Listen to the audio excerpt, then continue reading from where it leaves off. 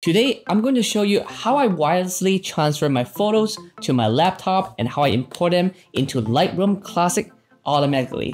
So there are two ways for me to transfer my photos wirelessly. The first way is to connect my laptop to a Wi-Fi. So like if I'm at a studio, I can use the studio Wi-Fi and also connect my camera to the same Wi-Fi. But I didn't really know the Wi-Fi and I don't know how fast it is. So I chose the second way, which is connect my camera directly to my laptop by broadcasting a Wi-Fi on the camera. So on my Nikon Z8, all I have to do is go to the network menu, make sure airplane mode is turned off, and then go to connect to computer, and then go to the network settings. Now, I have already created a profile, so I'm just gonna use that.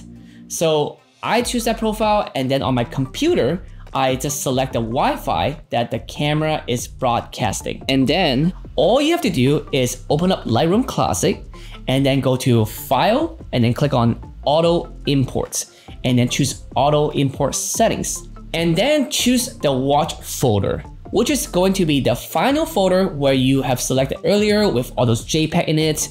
Now, after that, you're gonna choose a destination folder, which is a folder where you can choose all these photos gonna transfer to, and Lightroom will recognize it and will import them.